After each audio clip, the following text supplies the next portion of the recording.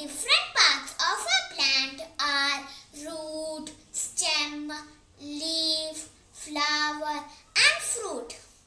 Branch is a part of stem and a bud also grows into a flower.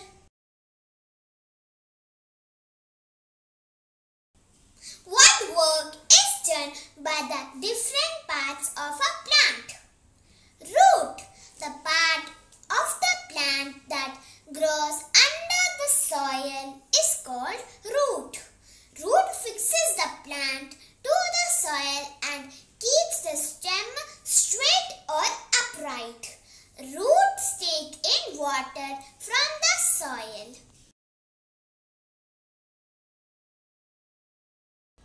Stem, the part of the plant that grows above the soil. It supports, holds the other plants like leaves, fruits and flowers. It carries water from the roots and to the leaves.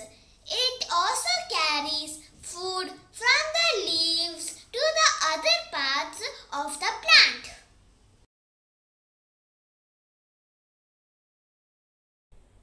Leaves. Leaves are the most important part of the plant as they prepare food for the plants. Leaves grow from the stem or branches.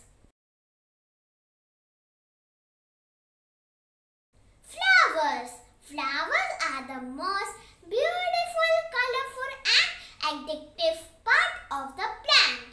Flowers change into fruits.